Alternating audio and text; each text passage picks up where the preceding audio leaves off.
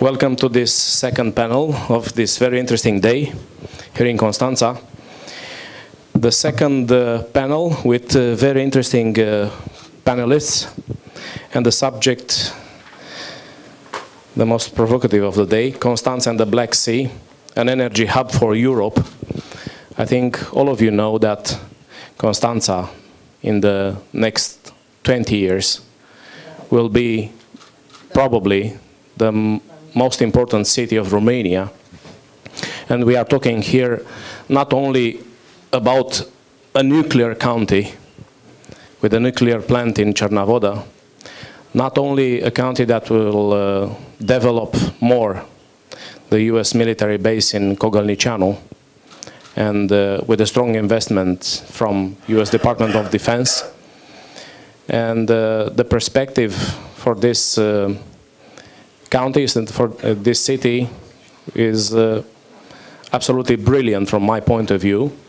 And we will try to find from our excellent panelists what is their vision about this very generous subject, Constanta and the Black Sea, an energy hub for Europe. And I will ask first of all, Răzvan Nicolescu, who is Executive Lead Advisor on Energy and Resources for Deloitte. What is his vision about energy hub for a city and a county like Constanta? Răzvan Nicolescu. Thank you very much for the question and for the invitation. Yes, I fully agree with you, Radu. It's a very provocative topic. Black Sea, from my point of view, is an interesting area. I mean, in terms of oil and gas, we are at the beginning of the exploration activities. Several wells have been drilled in Romania, few other wells in other countries, but we are at the beginning. So the future could provide very nice surprises. I remember that in the case of North Sea, they drilled 40 wells and it was nothing at the beginning. We were luckier here in the Black Sea, especially in Romania. The first well drilled deep offshore was a successful one. So, as I said, we are at the beginning, but Black Sea could definitely become a region or a place very good in terms of providing energy security, providing resources. There are also interesting infrastructure projects in the region. It is the project, the gas pipeline Brua. It is also the other one under construction, the Turkish pipeline. Because if we want to have this part of the world, the hub, what we need is to have infrastructure projects built. Without pipelines, it's difficult to be a hub. So there are pipelines under construction. It's also interesting in terms of geopolitics, because we have a number of countries, I mean, that have different ways of doing business. Let's put it like that. So we have 2 EU countries, Romania and Bulgaria. We have Turkey, the Ukraine, Georgia, countries that have a legislation closer to the legislation of the European Union, countries that are observers or members of the Energy Community Treaty. We also have Russian Federation with their own model. I mean, with the very big companies, Rosneft, Gazprom, with the state very involved in the energy business. So it's also very interesting in terms of the political dialogue. We also have an organization, the Organization for the Cooperation, I think is called of the Black Sea countries or something like that, that probably should try to do more in terms of the cooperation in the energy field. We don't have here a framework that does exist, for example, in the North Sea. What's happened if there is an accident, for example? Do we have a fund to access? How do we work together? how can we manage spill response if there is oil leakage. So, as you said, it's very interesting. Romania has been progressing. I mentioned about gas, but it's also in terms of renewable energy, the largest onshore wind projects in Europe are built close to the Black Sea coast. In Novodar, it will be soon built a new gas cogeneration power plant. The petrochemical business could be, could be, let's say, relaunched, if I can put it like that, because we used to produce petrochemicals in the past. And things have been happening not only in Romania, but also in Turkey, but also in Bulgaria. I think, Mehmet, about Turkey, I let you talk. I'm not, for the moment, I'm not going to comment much, but I know that there are many things happening there. So it's interesting, and I think it's, for Constanta, is very good. Investments, millions, new jobs, taxes paid. So we expect to see more beautiful. We are talking about billions, not millions. Billions. Billions to come through Constanta, and that's why we said for this panel that Constanta and the Black Sea could be a hub for Europe, because we can understand and we can see that billions are coming from the Black Sea through Constanta, about the gas resources that Răzvan Nicolescu told us. We have a refinery. I told you we have a nuclear plant. The highway to capital Bucharest is functioning. So we have all the infrastructure together with the Constanta shipyard to ask very good specialists like Mehmet Ogutku, the founder, executive chair of Bosphorus Energy Club. What should we do, Mehmet, with all those billions that are coming to us? Where are the billions? In the Black Sea. Well, I think we shouldn't be that optimistic. Yes, there are not only billions, trillions in the international finance market available for viable projects, but whether they will come or not is another question, because I think this is what we need to discuss as well. How to attract these billions to countries like Romania and cities like Constanta here.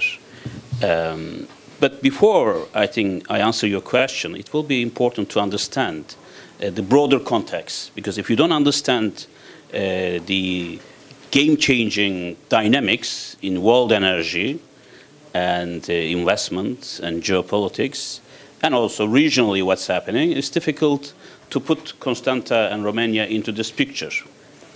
In that sense, I think we shouldn't be that optimistic about the huge infrastructure investments to be considered and constructed as we want, because the game has changed in this sense. If you look at the energy picture today, it's considerably different than what we had, let's say, 5 years ago. Things are evolving rapidly, because we used to say, when I used to work in International Energy Agency, that energy industry needs long lead time. You invest today and the results will be coming in 10 years, 15 years. It's no longer so. I mean, look at the shale gas situation in the US. Who would know that shale gas was going to become a star of the world natural gas industry? And also, who would know that EastMed was going to emerge as a new gas basin from Tamar, Leviathan, Aphrodite, and Zor, Nur in Egypt. So huge natural gas base was discovered.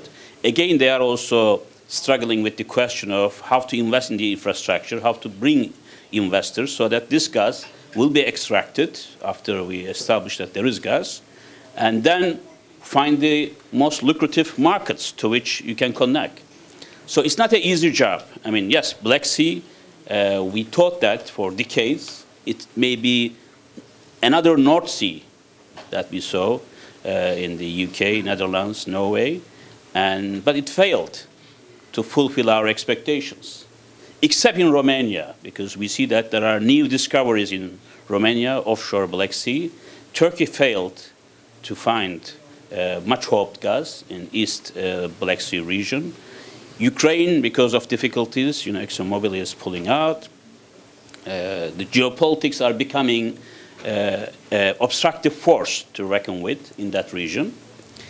And also, infrastructure investments requires, very intense capital commitment. And it takes long lead times, really.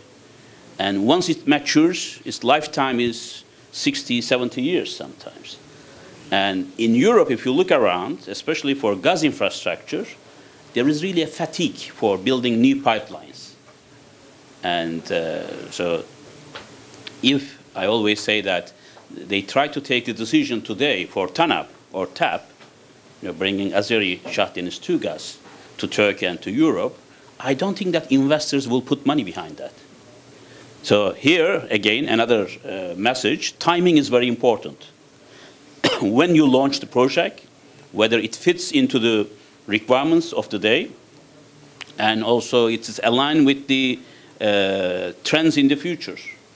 Because we are going through a transition period in energy worldwide, but also particularly in Europe, more and more moving towards decarbonization or low-carbon energy economy. And so natural gas will be abundant in certain parts of Europe. Although demand is increasing, we think that by 2030, there will be an additional demand of about, I think, 60, 70 BCM of gas. This is nothing. Russia can produce this in 1 year in terms of the reserves. So gas is there. But the demand for gas will not be increasing as much as we think it will. And we invested almost $3 trillion since 2004 in renewable energy, wind, photovoltaic power, solar, geothermal, and hydro. And there will be less and less investment in fossil fuels. And the European Union, the widespread feeling is that post-2020, there will be very minimal investment on fossil fuels. So we have to bear in mind also this fact that the decarbonization will be very important in future decisions. Then technologies are developing so fast. I mean, the cost of producing wind energy, in Turkey we're providing subsidy of about, I think, almost 13 euro, 13 cents per kilowatt hour for 10 years. Now, the cost is coming down to 3-4 cents. And there is not going to be further support coming from government. And how sustainable it will be, we shall see. The projects that already started, they are lucky, but the new projects and will be quite risky. The investors, the bankers will be worried about it. And so I think the technological advances, and which will bring, of course, electrical cars to the forefront and bring the cost considerably down in production, and will affect the way we take our decisions on energy projects as well as the infrastructure that will carry them. The other important issue is the price volatility. At the end of the day, what consumers are interested, be it government, industry, or household consumers, the price. Yes, for us, decarbonization is important, geopolitics are important, whether you get it from Russia or you get it from East Med or Caspian or Black Sea, yes, these are important. But for the end users, at the end of the day, the pricing and the effect on competitiveness is so important. So if now I was in a meeting on East Med last week, and there was a huge discussion about what will happen, the exclusive economic zones, geopolitical tension between Turkey and Israel, Cyprus and Lebanon, Hezbollah, Israel. All these issues are fine. But at the end of the day, even if you don't have all this geopolitical tension, the cost of extraction and putting into the market of the gas in that region will not make sense because timing is wrong. 2019, you will have Turk Stream at the end of 2019. Turk Stream 1, probably 2, will be coming to Turkey and bringing a substantial amount of almost 32, 33 BCM of gas. And then Shah Deniz gas 2 will be coming to Turkey, 16, 6 for Turkish market, 10 for Southeast Europe. Then East Med, there is this, I think, pipeline dream that the Israeli Cypriot gas might be joined and put into the pipeline over Crete through Greece to Europe. And it's a huge cost. I don't think anybody will underwrite that. But there is a hope there. And beyond Caspian, there are other producers like Turkmenistan, which have not come into picture. They have the 4th largest reserve in the world in terms of natural gas, but because of the Russian and Iranian obstruction, they cannot cross the Caspian. Only way you can send this gas across Caspian is through perhaps as an email attachment and under the current geopolitical conditions. Therefore, I think you have to bear in mind serious constraints, because it's good to be aiming for being a regional hub, and I think that's an admirable goal. And many countries are doing the same thing. When you go to Bulgaria, they want to become a hub. Greece would like to become a hub. Turkey wants to be a hub. Georgia, Hungary, wherever you go. So in my opinion, there are a couple of criteria where you can qualify for becoming a hub. First, you have to have sufficient production. I think in that regard,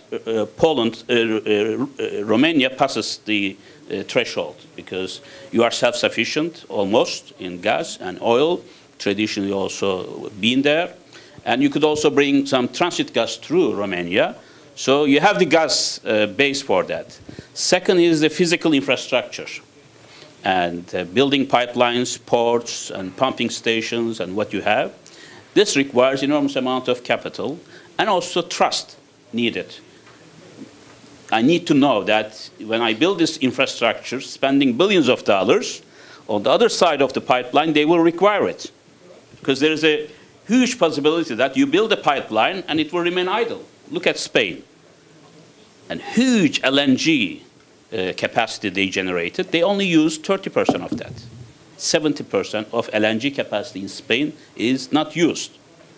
And Turkish-Russian pipelines, we have this Turk Stream coming, but what about the Blue Stream that they built already?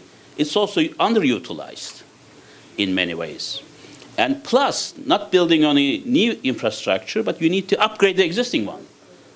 And one of the reasons why Russians didn't want the Ukrainian pipeline system, is beyond the political considerations and dispute, is also it is fast aging. It needs to be upgraded. This will require huge investment. Rather than doing this, doing Nord Stream 2 is much better for Russians. So you have to see this infrastructure fatigue as well. So it's not easy to convince the bank. I mean, you can decide as government, or you can have wonderful blueprints, visions, but unless it's underwritten by the financiers and the bankers, it's not going to happen. We saw this with Nabucco. More than 10 years we talk about it. And then when the stars were aligned and TANAP pipeline was built like this quite quickly because it made sense commercially at that time. And also I think I like the Schumpeter's phrase that small is beautiful. Don't always think of huge, big projects, billions of dollars. Sometimes you need to start in small steps, small practical steps. We are very good for small steps, you can count on us. Well, I think this success breeds success. So because big projects, big strategic openings, they are good. It makes good sense, quite sexy. But on the other hand, when you achieve small projects, small steps, and then it leads to bigger, medium-sized steps, and then the bigger steps. That's also my experience in the energy world, wherever I went to.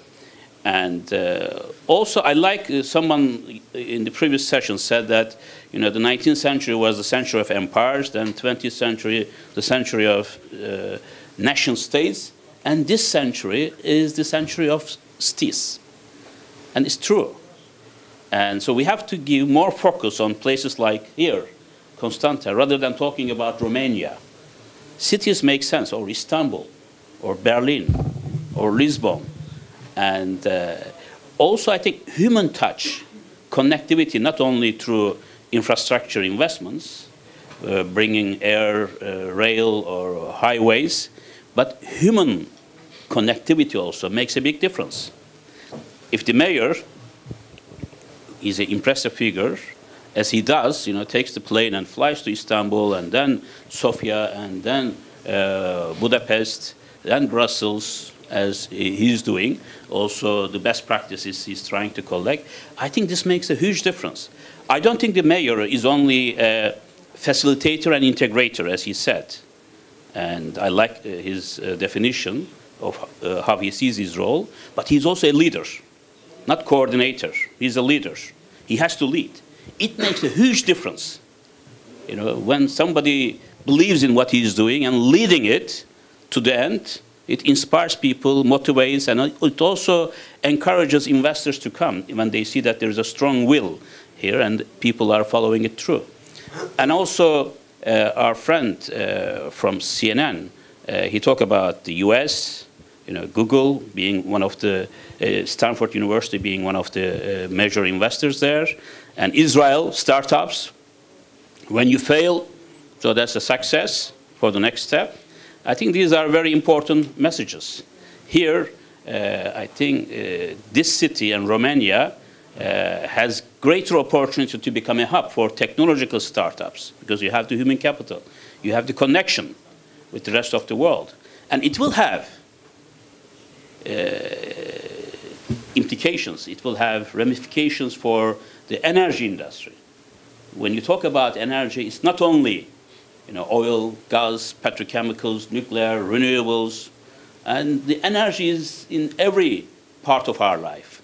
So if you energize societies, and it will have indirect effect on how you develop your energy industry, become a hub. Chinese, I want to say also that they are a new factor to reckon with in this geography, thanks to this Belt and Road Initiative, which links 85 countries.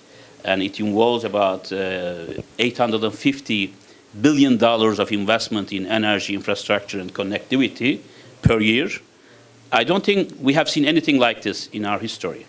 Even the Marshall Aid, after the Second World War, involved 16 times less than what Chinese are offering today. Whether they will be able to manage it, because I don't think Chinese have any experience of managing such cross-country giant projects, because it involves political sensitivities, social issues, and risk, and what you have. They haven't dealt with these issues in the past, but they are learning fast, I guess. But it's a game changer. So if also Constanta could become one of the hubs through which Chinese enter into the European markets, it's not going to be the only one. As you know, the Chinese always work with options, and it takes ages to bring them to any real decision. They can promise the world for you, and lots of MOUs, agreements, protocols, but the challenges to bring the real value to the country, I think it will be one of the more beneficial sides, because you have to engage as much as possible regionally and internationally. But also there is a fatigue. I mean, there is so many organizations, IFIs, regional organization, Black Sea Cooperation, Energy Charter, Energy Community, so European Union, World Bank, IFC. So there is a web of so many organizations involved. At the end of the day, not much comes out of it. Here, I think, again, smart leadership identifies what really matters, rather than wasting energy on so many different activities, initiatives. Be more focused, sharply, and trying to generate results, because also our friend Mircea said something in his talk. He said, we have to have delivery teams. I like this expression, because delivery is what matters. We all look to countries, companies, regions, cities on the basis of what they deliver rather than what they talk about. And so there's more to talk about, but you gave me, thank you, for 3 hours, but I'll stop here and then perhaps question and answers later. Thank you, Mehmet. We were so optimistic before Mehmet's speech. Right now that we came down to earth, we need a more optimistic approach from Nicolae Havrilets, who is an advisor of Minister of Energy. And I was discussing with Răzvan Nicolescu before this panel started that we have 2 investments already here in Constanta in the Black Sea region. One of the best players in the world, Exxon, has started with €1 billion project for the gas resources. And the other one is wind energy, which Răzvan Nicolescu told me that is the biggest wind energy onshore investments in the Eastern Europe. In Europe, here in Constanta. So €1 billion in wind energy investment, €1 billion Exxon on the gas, then other billions should come. And there are certain proofs that here a business and an investment could give good returns, isn't it, Nicolae Havriles? Yes. Thank you very much for your invitation in the new position, being a personal advisor to the Ministry of Energy. I acted on full mandate as President of National Regulatory for Energy. That is an exception in Romania. And to have an optimistic approach, I have to add that in the 17th century there was a 7 cities policy. I came from this area, Siebenbürgen in Germany. Transylvania was called 7-city country. I'm speaking about these 7 cities because countryside, because in this countryside the most important natural gas reservoir was put it in production, and Romania benefited from this area. Now the new area for gas, and if you don't mind, there will be 1 city country that will benefit from the new natural gas reservoir that for sure you know it's exploited in, or will be exploited in Black Sea. This area, Constance, it's a blessed area for energy industry because we have most important investments in renewables, 1.1 billion euro in wind, and yesterday one of these investors has launched a battery for energy storage. That is a moment that Romania has noticed yesterday at first. So we can say about the 3 international transit pipelines for supply in the Balkans. But as you say, Turkey market for gas, it's plenty. Romanian gas, for Romanian gas, no more place in Turkey or in Balkans. That's why I can say that will be new huge investments and opportunities in Constanta to use directly gas in petrochemicals, in fertilizers, and power plants. They can use natural gas obtained from new reservoir without transmission cost, without distribution cost, and they can use facilities of Port Constanta in order to export this new product with new value. They can add value for this natural gas, not to sell directly gas into I don't know in which part of Europe, because the TANAP it's almost put it in force. We will discuss about the Revitusa LNG possibility to supply the Brua pipeline, and for sure in the Nord Stream will continue this development. So nothing much more simple to do that use this possibility in Romania and add value. But for this one situation, Romania has to impose the predictable, stable legislation both in primary legislation and secondary legislation. As president of a regulatory body, I have approved development of 2 treatment gas plants in the near Constanta, one in Tuzla, another one in Vadu, that are almost approved the financing. We can discuss about the 70 million euro, and also there will be new investments from transmission operator, Transgas, for 2 new pipeline of 30 kilometers each one, and 250 kilometers directly to Podișoru when the Black Sea reservoir will be unified with the national transmission system. So in Constance there are opportunities for huge investments in various industrial activity, having natural gas as principal support. So I can see very nice development in energy and petrochemicals and power plants in this area, having in consideration that in this moment 30% of general electrical demand is assured by this side of Romania. We are speaking about 17% coming from the nuclear power plants from Cernavoda and 11% coming from wind established in the Dobruja area. So very nice perspective, but we have to act with very clever legislation in order to impose win-win principle. Thank you very much. Thank you, Nico. I have this. Yes, more optimistic, Mehmet. I just want to say something about this approach. Rather than producing the gas and then processing it and sending through the transmission lines to end markets, it's a huge effort.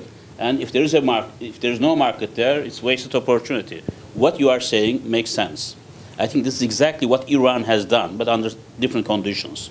They are the second largest reserve holder of gas in the world, and they only export to Turkey about 10 BCM. They had huge plans to build pipelines to Pakistan, India, and elsewhere. It didn't work. And what they are doing right now, they don't even send as LNG to the world markets. And what they do is focus so much on petrochemical industry, gas-fired power generation, and gasification of their own economy in transportation in other areas, households. And this way, creating added value. This is what matters. How you generate the added value, better value from their resources. I mean, I was also, for some time, in Turkey against the idea of all these pipelines crisscrossing the country. You know, east to west, north to south, and what benefit it brings to you if you are not the producing country, as a transit country, getting only the fees. But the adverse impacts are much more than that. Therefore, I don't think that we should have fixed ideas about, you know, being a hub, getting the gas, oil, whatever, and then sending to other countries. The key criteria here is what added value it generates for our country, our prosperity, our traders, our investors, our household consumers. And therefore, I think if we adopt this approach, if the conditions change, of course, you could adapt your strategy accordingly. And I don't think we should put so much effort into building huge infrastructure. Of course, there are some basic infrastructure that we need for the roads or some of the domestic trunk lines to be built, connected to the neighboring countries, because there are already interconnectors between Bulgaria and Greece, and then Romania could be linked to this, and Hungary. These are important links. But for very ambitious, big projects, even the big European countries are slowing down on that. They are reconsidering their infrastructure projects. Now, the share of infrastructure in the EU budget came down to about 1.4 or 5, I think, from 2.6 in the past. So it is important to develop our strategies in line of the realities on the ground, what others are doing, what are the conditions, because there are factors beyond our control and influence. Thank you, Mehmet. Very interesting discussion. We already touched all the perspective of doing very good business here in Constanta and the Black Sea. Gas, wind energy, nuclear. So anytime a major player from around the world could be here to invest or to modernize or to upgrade all of these investments that already attracted billions. So for this Romanian market, or for a regional market like Mehmet said, Constanta is really something very reliable on, Răzvan. Definitely. Just want to add one figure. Together with my colleagues from Deloitte, we calculated recently using a model very well known at the international level. It's called the input-output model. A model that was developed by an American guy who got the Nobel Prize for it. So we used that model in order to estimate the revenues to the Romanian state budget coming from the oil and gas activities in the Black Sea from now until 2040. And the figure is minimum 30 billion US dollars coming from direct and indirect taxes. From now until 2040, so minimum 30 billion US dollar. The study has been published recently. But Black Sea is larger than Romania, and as it was said before, there are many things happening, and there is this technological development. Today in Deloitte, we have more IT people than accountants in Romania. So we talk a lot about demand response. We talk a lot about. I know that Constanta have a clever mayor, but you know, before he mentioned some of his plans, which were part of a smart city concept. So we talk about smart cities, we talk about demand response, we talk about small individual energy producers. So today, if you want to install in Constanta a PV installation to have to produce your own hot water, the cost is, for a family with 4 members, the cost is below $200 US. So you invest $200 US and you produce your own hot water during the summertime. So for almost 5 months. So things have been changing, and I fully agree that there are the international level, there are 2 major drivers. One is the fight against climate change. So this is the fact. Even if there are still some politicians that don't believe in it, it's a fact. And it's probably the biggest threat faced by humanity in our time, and we have to act collectively. So this will have an impact on the energy sector. And the second impact is related to technology, is related to digitalization. So things have been happening very rapidly. I spent 1 month during this summer in California. I had a very interesting discussion with Elon Musk. So what they have been doing in California has nothing to do with what is discussed in Washington. It's another planet. In Washington, DC, they have been changing the world, actually. So technology, digitalization, climate change will definitely have a huge impact on energy, and on top of this, it will probably be a competition for clients, as it was said before. I think that the era of a strong OPEC making very, very important decisions will end soon, because of the LNG gas, because of renewable, because of the gas that is now sold without any link to the oil prices. Things have been changing also from the geopolitical perspective. Thank you, Răzvan Niculescu. Do you want something? Just a conclusion. Yes, I think I should mention something about Turkey-Romanian connection as well. I mean, Turkey, from whichever angle you look at it, is a growth economy, about close to $1 trillion GDP size, and heavily dependent on imported energy. We import 98% of our natural gas, and 93% of our oil, and 50% of our coal, and it goes on like this. So for us in Turkey, energy is not just a commodity. It's a national security matter. Therefore, when you make decisions on energy, it's not based only on commercial realities. If I'm the Minister of Energy in Turkey, I would certainly promote greater linkage with Romania, a friendly country, close to Istanbul. You know, the air distance is about 380 kilometers, and less than 40 minutes, because we are already importing from Iran, not so reliable supplier to us. We have lots of arbitration cases going. And we heavily depend on Russia. It's almost 53–54% of our gas coming from Russia.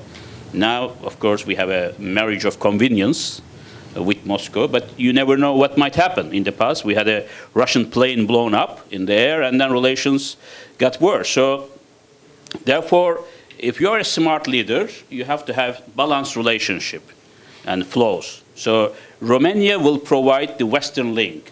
You know, we have already links with Iran, Russia, Azerbaijan, perhaps Kurdish region of Iraq, where I'm also active somehow, and we wanted to have some gas there. Then East Med gas, I don't think it will ever find its way to Turkey in the near future.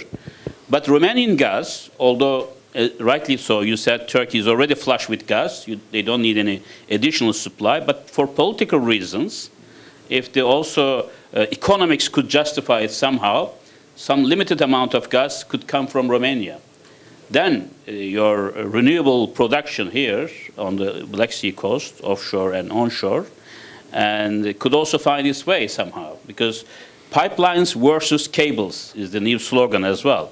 And in Iran, there was a project we were involved, so rather than selling gas to Turkey, they said on the Turkish border, we build gas-fired power plants and sell electricity through the cables rather than pipelines. And this will also avoid the sanctions regime and what you have. Therefore, you have to think a bit creatively. But I believe that there is a future in terms of electricity interconnectivity between Turkey and Romania. This way, there will be also reverse flows in times of crisis, supply security considerations. So Romania could be quite useful for Turkey and vice versa. Okay, I want to thank all the panelists. I think it was a very good discussion. We have to end here and then go to lunch, because in 40 minutes we will have a brilliant, I know it will be a brilliant discussion with Sam Burke from CNN, with Mircea Joană and the Turkish ambassador Ertaş. Then we'll see you back here in 40 minutes. Thank you.